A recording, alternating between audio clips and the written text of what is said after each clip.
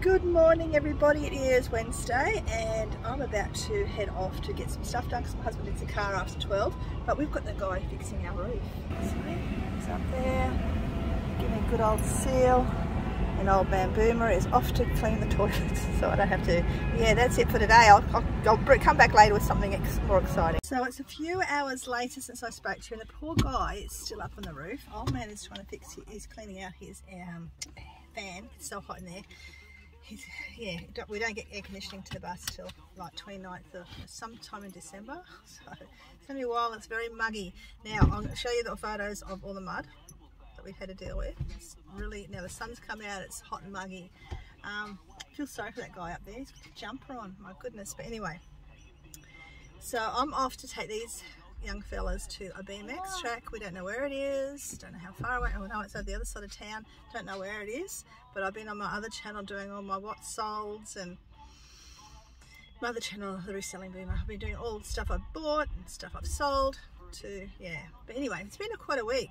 My grandson got his license, which was great, but then he whinged because he couldn't drive this car, which is not insured for him. It's a $50,000 car that close to that my daughter bought for us. And it's not insured for him to drive because he's only 17, so he had a whinge about that. But then my granddaughter, eldest granddaughter, decided she wanted to go down and see a friend at Deniliquin, and I had to go pick her up, which is an hour and a half away, about an hour and a half, and then bring her back here and get her to the train at 9.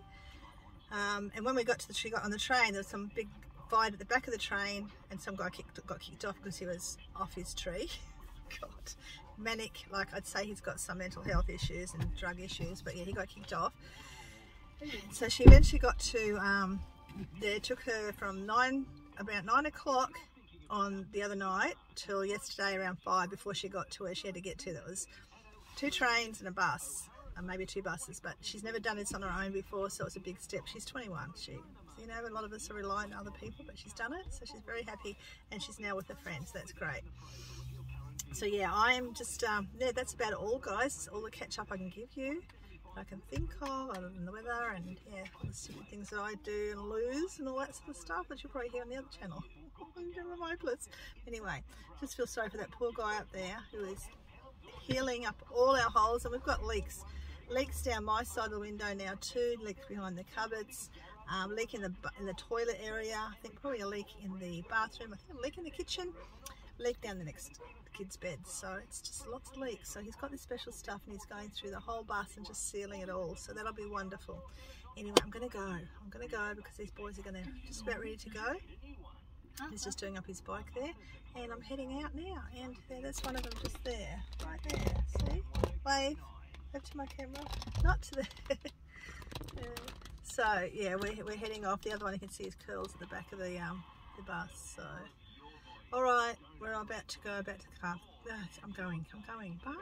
And here we are, folks, at the BMX track they've never been to before. Bought both bikes, bought his scooter too, but that went back in the car pretty quickly. They're having a ball. It's still hot and muggy, but these two are very happy, and I'd say this is going to be a regular location for a while.